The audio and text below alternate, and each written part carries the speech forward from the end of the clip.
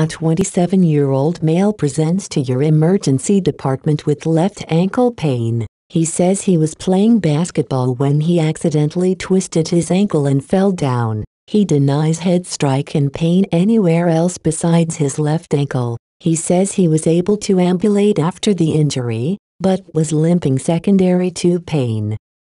On exam, his vital signs are as follows.